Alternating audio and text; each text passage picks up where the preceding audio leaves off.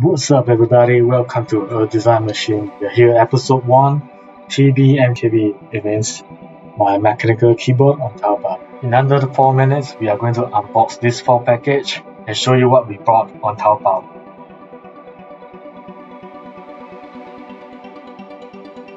First up, a blue package. You see the bubble wrap is thick and you can see it's a black box. Let's open it up and you will see the first thing is some switches.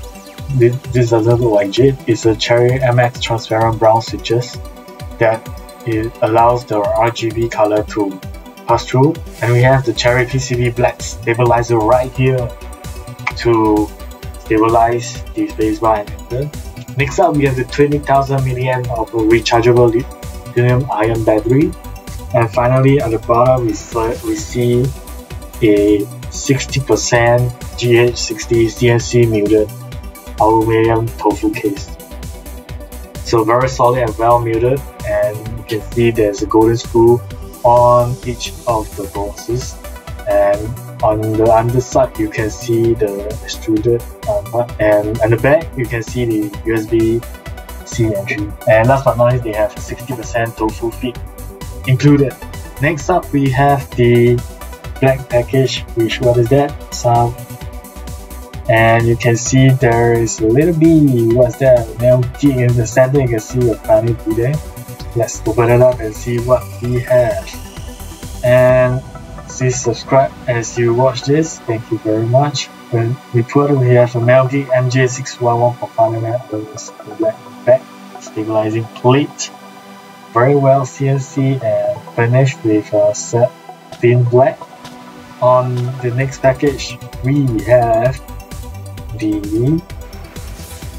MelGeek GH60 compatible MJ64 Bluetooth RGB hot swappable blade with Gatorade hot swappable switch at the back right here.